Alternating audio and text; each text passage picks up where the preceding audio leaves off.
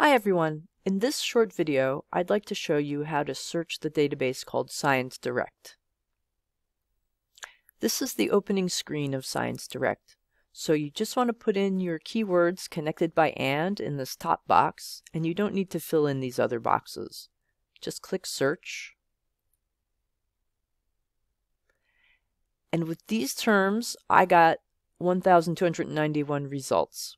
So now I want to limit in a couple ways. One thing everyone should do is click the subscribed journals link so that you know that you'll get the full text. And you could pick a few years, make sure they don't get too old. And if you're looking for a review article, because you've already found your research articles, you could click review article and then you'll only get that type. So you can see right here it says review article. I'm going to recommend that when you want to look at the article that you go to the PDF.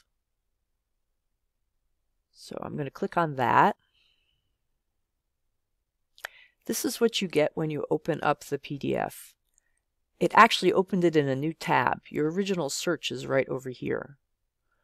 So you can scroll through the article. It looks just like it does in a regular paper journal. And one thing I want to point out, because you'll need it for your citation, is in the footer, they put the DOI number. So you'll need that when you do your APA citation, and that's where you can find it in this database. This database does not offer you as much help with citations as some others, so you'll have to get all the pieces and put them together. You have all the information you need between this section and the DOI in the footer. That should give you all the things you need to make a good citation. If you decide you like this article, just use this to download it to your machine. And that's what I'm going to recommend. They don't have a very smooth email function, so I would download it. And when you're done with this article, click on this other tab and you're back at your result list and you could pick another article to look at.